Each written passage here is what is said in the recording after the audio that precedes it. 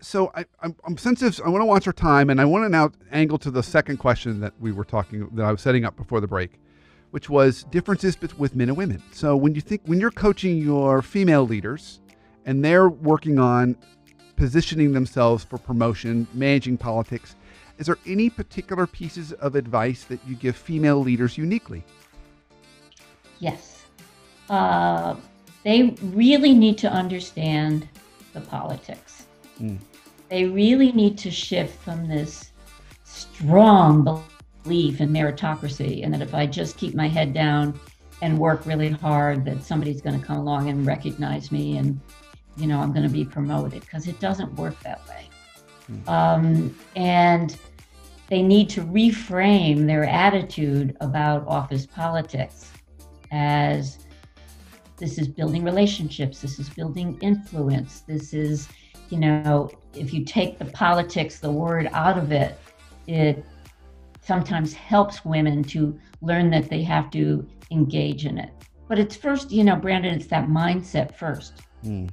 When I did research for my book, it was, I asked hundreds of women about how they felt about office politics. And I would say 99% of them said it was bad, it was evil, it was manipulative. There were only a couple of women who recognized that you need to work these relationships. But I help my clients understand what the reality is where they work.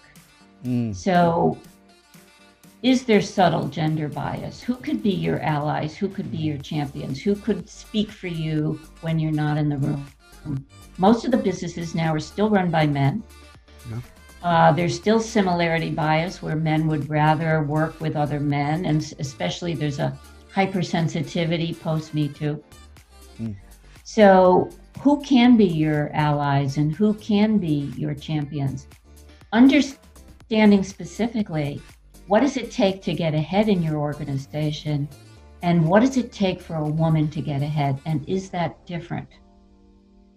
So without that information, you can't really position yourself well. How do you figure that out? That last part, how do you get ahead? And then is it different for women? How do you figure that out? You observe. Okay. Right? And you look and you see, are there female leaders?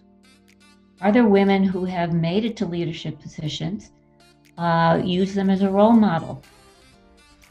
How did they get there? What kind of relationships do they have? What kind of work are they doing? What kind of clients are they working with? What's their communication and leadership style? Maybe even how do they dress? But use the women in your organization as role models and maybe even mentors. Yeah, I like what you're saying. They're both around kind of how they approach work, how they get it done, how they build relationships, how they kind of present themselves, what executive presence means, both for men and women in that organization. And then also, I think you touched on this kind of subtly, that sometimes I know some businesses have certain seats you have to sit in if you want to move up. Like if you're in retail, you got to go through the path of merchandising. That's at some point. That's just kind of the path you have to take if you want to ultimately keep moving up, because that's kind of seen as the core to the business. So are there certain seats you have to sit in? How long you stay in those seats depends on the strength of your relationships. Oh, interesting point. Yeah, great point. Yeah, because you could get stuck there for a long, long time versus a development stint, right? Where you're just... I know, and I have a lot of clients come to me because they're stuck. They've been in a position for too long. They feel that they've been overlooked. And that's where we look under the covers and say, number one, what are the obstacles in the workplace that you need to deal with? And number two, are there ways that you're holding yourself back?